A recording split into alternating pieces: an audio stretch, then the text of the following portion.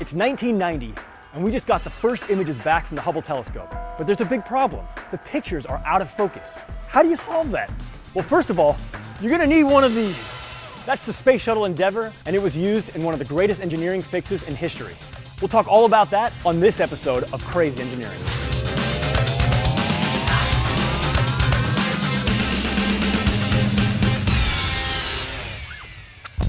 The Hubble Telescope is composed of several different instruments, and outside of those is something called the primary mirror, where all the light bounces off of and goes into the instruments.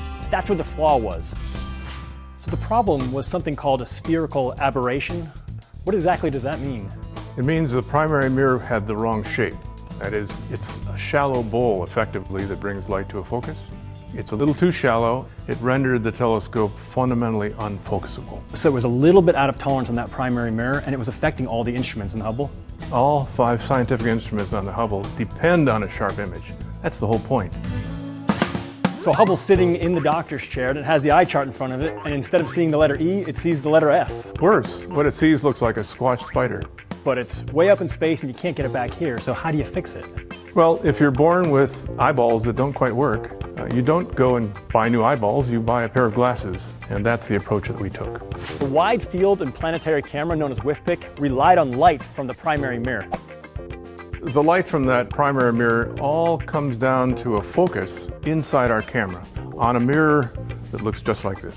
And this is now an opportunity for us to correct the curvature, the shape of the primary mirror right here. We simply put the same error in, reversed, and corrected. The Hubble Telescope was designed from the outset to be serviced every 3 years by astronauts.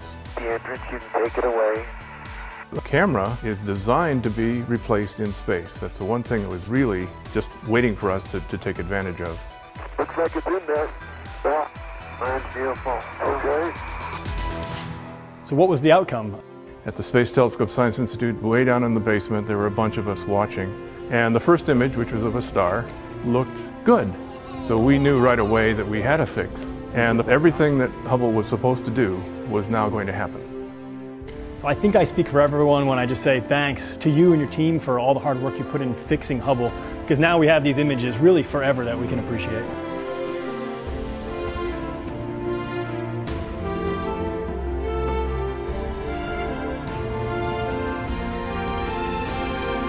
WIFPIC 2 went on to become the workhorse for the Hubble Telescope, and it lasted for more than 15 years. Well, now you guys can check it out at the National Air and Space Museum in Washington, D.C., and we'll see all of you on another episode of Crazy Engineering.